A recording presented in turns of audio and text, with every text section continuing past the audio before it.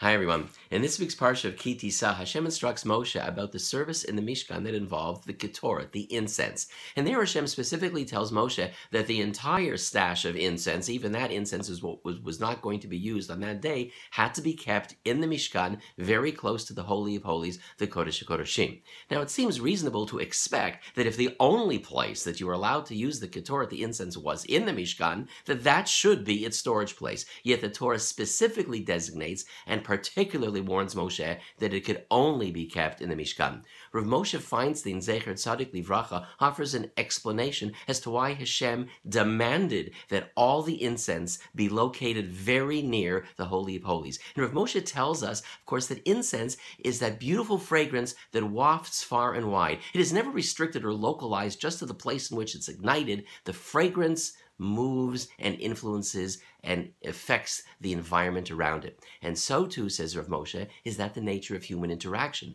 The things that we do, the things that we say, our actions never remain localized, but have impact sometimes so far beyond anything we expect. But if that's the case, if we as human beings are capable of such extraordinary influence, then we must position ourselves, as it were, nearest the Holy of Holies. Let the influence that we bring be an influence of holiness, of kedusha, of goodness, of that which brings light to the world. And that's why Hashem insisted that the Ketoret, the incense, be located, to remind us that just like incense, we too can bring influence so far beyond our immediate area. But let that influence be one of positivity, of kedusha, of holiness and goodness. It's a Torah thought. It only takes a moment. Shabbat shalom, everyone.